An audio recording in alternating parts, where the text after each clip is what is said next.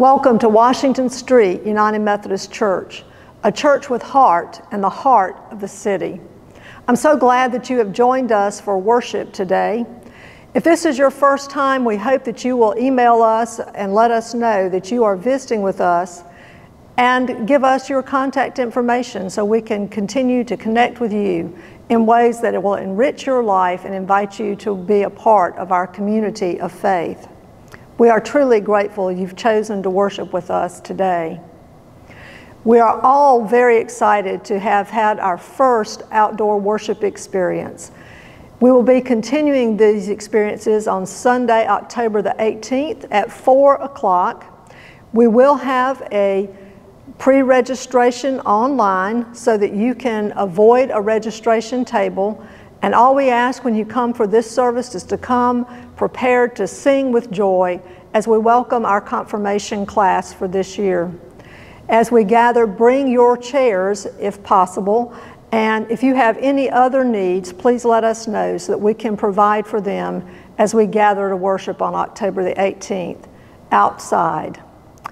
We continue to provide virtual worship each week, and we invite you to continue to come and be a part of this virtual worshiping community, particularly if you are uncomfortable with in-person worship. We will be continuing our ministries through the soup cellar, and their expressed need now is bottled water. If you have an opportunity, we would like for you to bring bottled water to help us with our ministry to the soup cellar. You can bring that to the church at any time, or you can bring it to the service on October the 18th. Also, we will very soon be planning our next Sunday dinner on the grounds. It will be an opportunity for us to continue our ministry of reaching out to those who are experiencing poverty, want, need, or homelessness. We ask you to support this ministry by providing blankets and bottled drinks. If you are willing to help us in any way by volunteering on that day, please let us know. We will have our volunteer link up very soon. We are very aware that during this time of pandemic, it is easy to become isolated from others. So we're continuing these virtual worship experiences and providing opportunities for you to attend Sunday school classes, Bible studies, and to connect with us through church chats. We hope that you will very soon join us in these means as well. Again, we do welcome you to our service, and I invite you now to worship the Lord.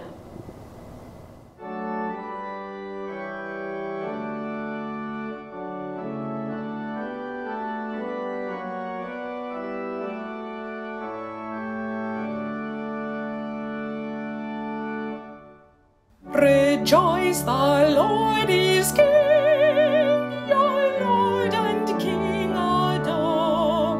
Mortals give thanks and sing and triumph evermore. Lift up your heart, lift up your voice, rejoice again, I say.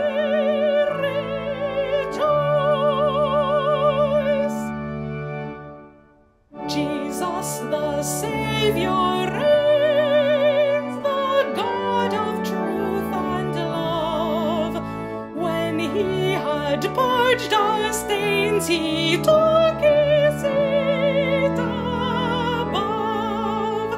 Lift up your heart, lift up your voice, rejoice again, I say.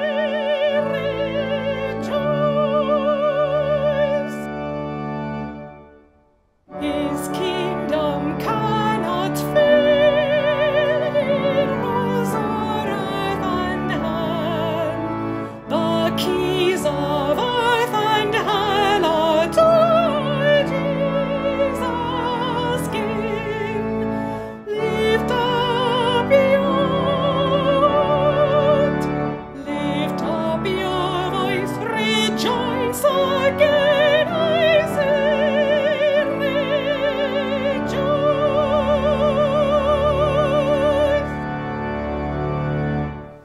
And now, if you would join me in the opening prayer.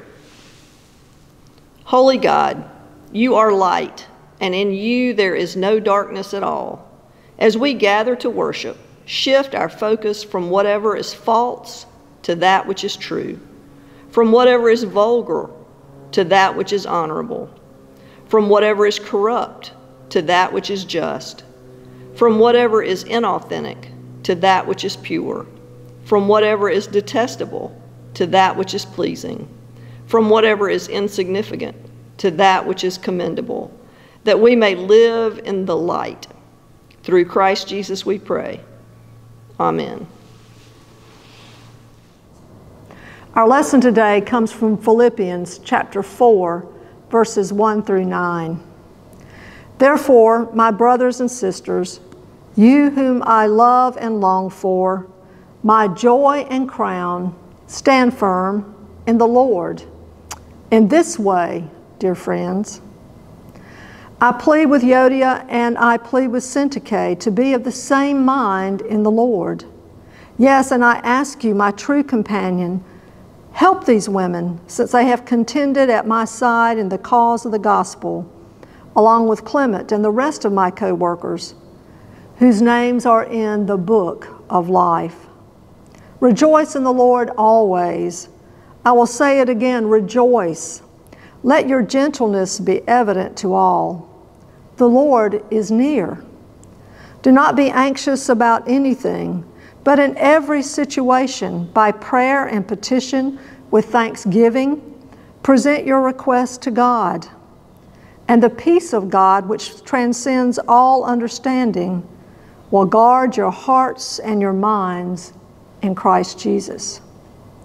Finally, brothers and sisters, whatever is true, whatever is noble, whatever is right, whatever is pure, whatever is lovely, whatever is admirable, if anything is excellent or praiseworthy, think about such things.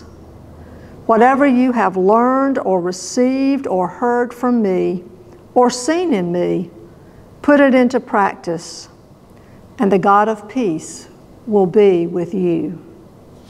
This is the word of the Lord for the people of the Lord. Amen.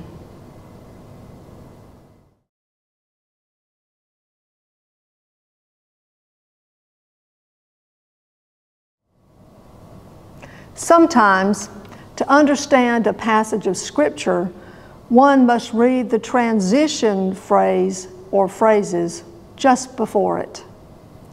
Paul wrote in Philippians 3, 20 and 21, "But our citizenship is in heaven, and we eagerly await a Savior from there, the Lord Jesus Christ, who by the power that enables him to bring everything under his control, will transform our lowly bodies so that they will be like his glorious body."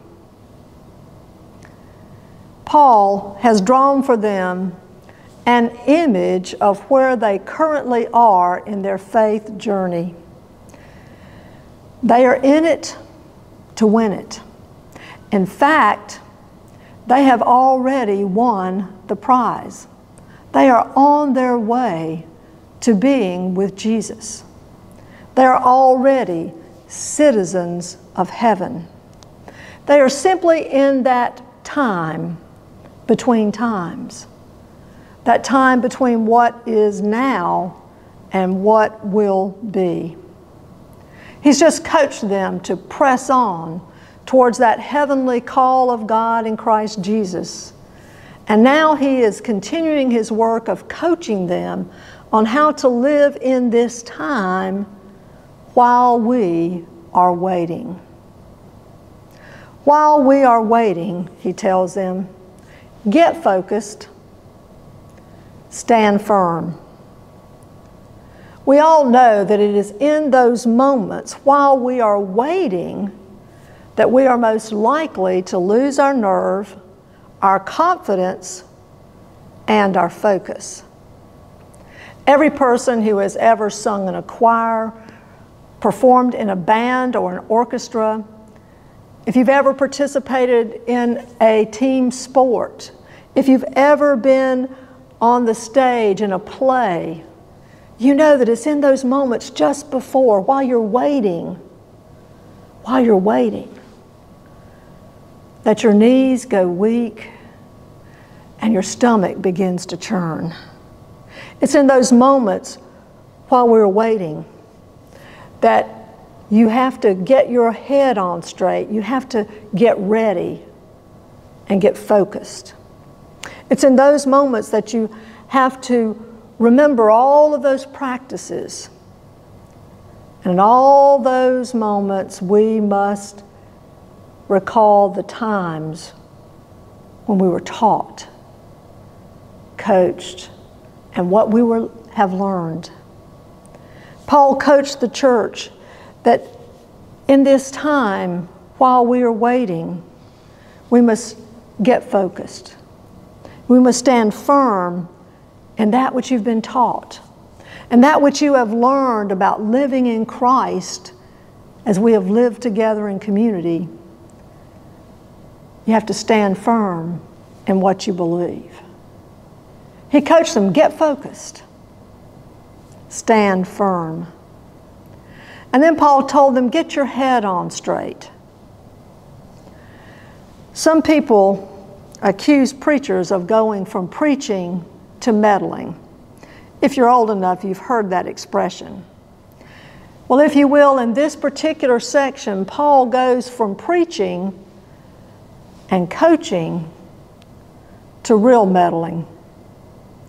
He begins to talk to this church about what's really happening within their community of faith.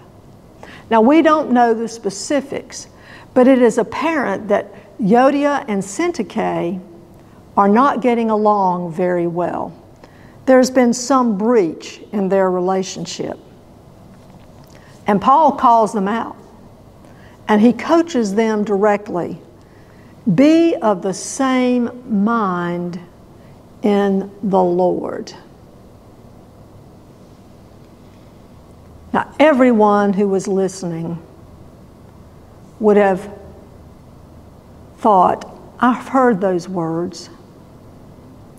Because just 2 chapters before, Paul coached the church saying, have the same mindset as Christ Jesus. They might have piqued your interest as well.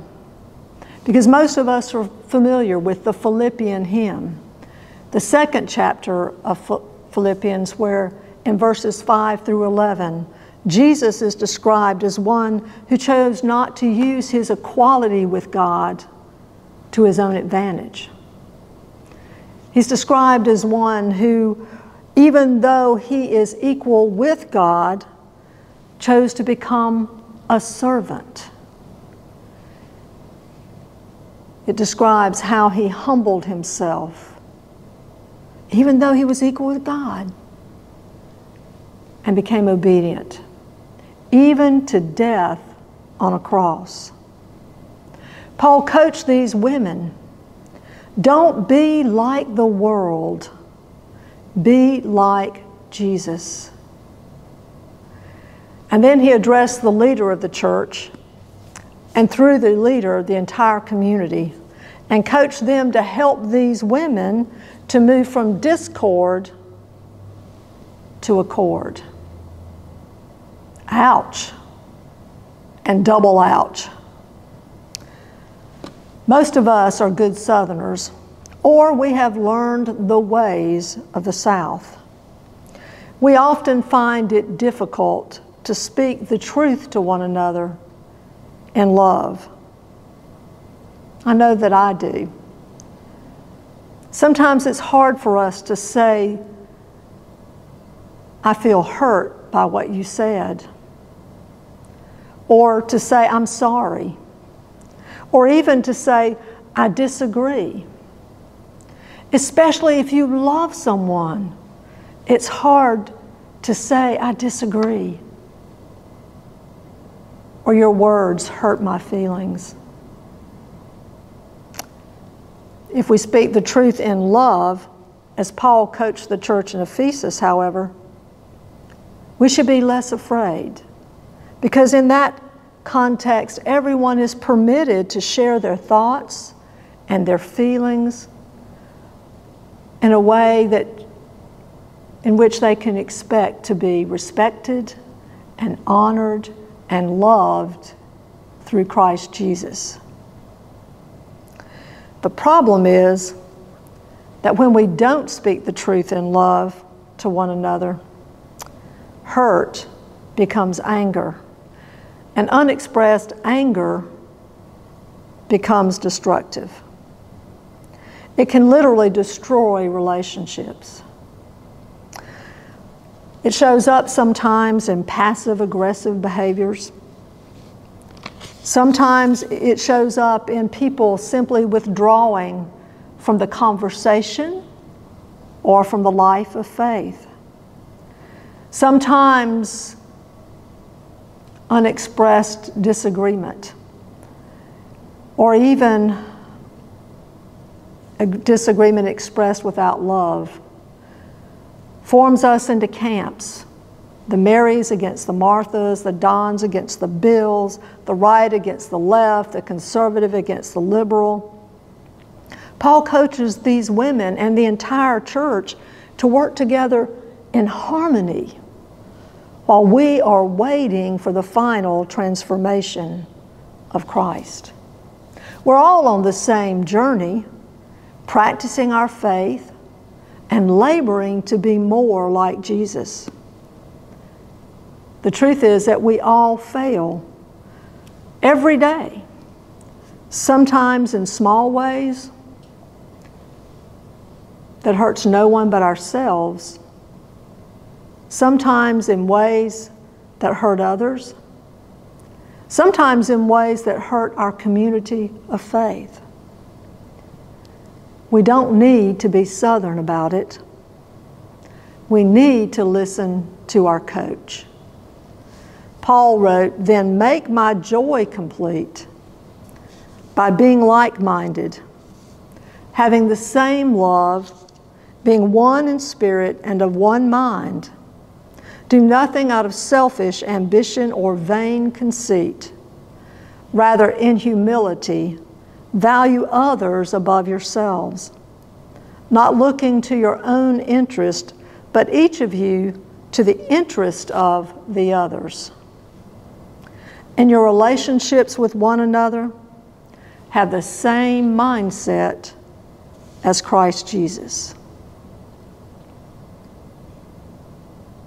Then Paul coached the church to change your perspective. While we're waiting, we cannot focus on the challenges of the journey. We must focus on our destination. Where we are going is so much better than where we have been or where we are right now. We are going to be with the Lord. Therefore, rejoice. Rejoice in the Lord. We have an assurance as citizens of heaven that many people in this world do not know. Some people are just lost. Their joy, their happiness, their peace are tangled up in ego, in power. Somehow it's tangled up in how much they can earn more than how much they can serve. Some people are lost, absolutely lost in swamps of self-destruction and self-degradation. Darkness surrounds their hearts and their minds, and they cannot see the light of Christ. They cannot experience deeply the hope and the joy of faith. They have not experienced what it means to be in relationship with God, to be a part of God's story that is reconciling, renewing, and life-giving. They have not known the light of Jesus that comes into our lives and shines on our life as a guide through our darkest days. They've not experienced the comfort of knowing a God who understands what it means to be human, because God was fully human in Jesus. God understands what this journey is like. The challenges, the hurts, the failures, the weak knees, the churning stomachs, the broken relationships, all of that can come to us in these days while we are waiting. So many people have not come to know this Christ who will shine His light upon their lives and show them the way to hope and to joy, to meaning and to purpose. Paul coached the church at Philippi. You're not lost. You know where you're going. You know who you are. You are citizens of heaven, and you are going to be with Jesus, the one who lives and reigns with God. He coached them. Stand firm. Get your head on straight. Change your perspective. Rejoice in the Lord. Now, Paul was not preaching a Pollyanna faith to them. Paul himself knew the challenges of this journey, and more than once in his writings, he enumerated them for his readers. He had been beaten. He had been betrayed. He had been stoned, arrested, and put in chains. He coached the church to practice their very best behavior. Pray. Pray. Too often we worry before we pray. Paul coached them to pray about everything. He reminded the church that there is absolutely nothing in our lives that cannot be shared with God through prayer. And then he reminded them that prayer is our best behavior for this time while we are waiting. Don't worry. Don't be anxious. Pray. And then he coached the people at Philippi to mind their minds.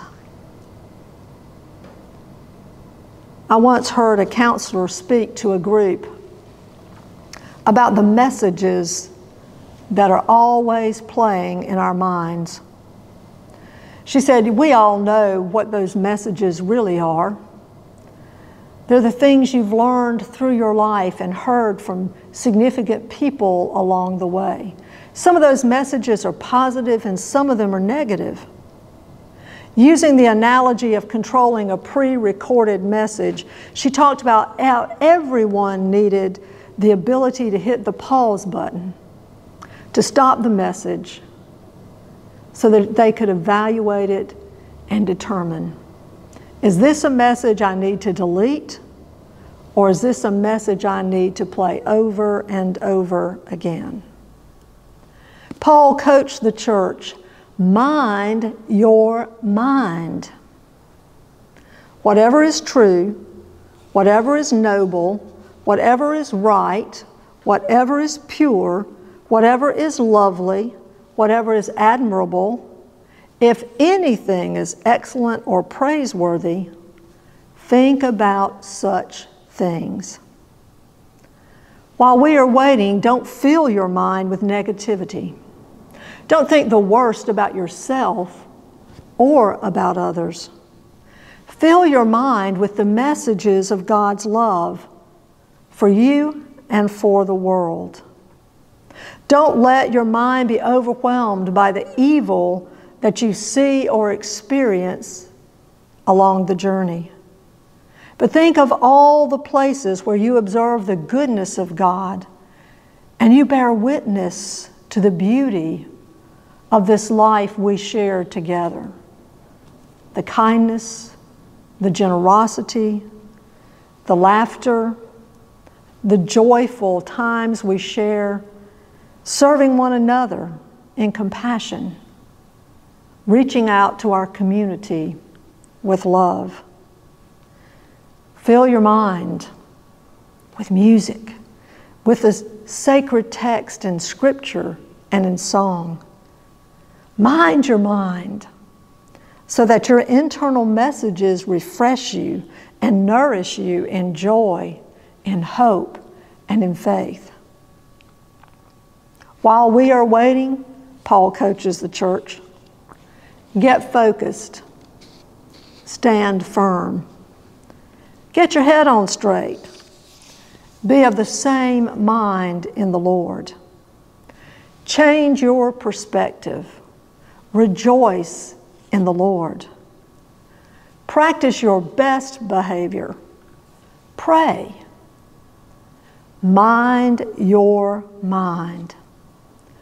Think about the right things. And the peace of God, which transcends all understanding, will guard your hearts and your minds in Christ Jesus. Did you hear that? God's promise for the journey. Your hearts and your minds will be guarded by the peace of God. And the God of peace will be with you. Amen and amen.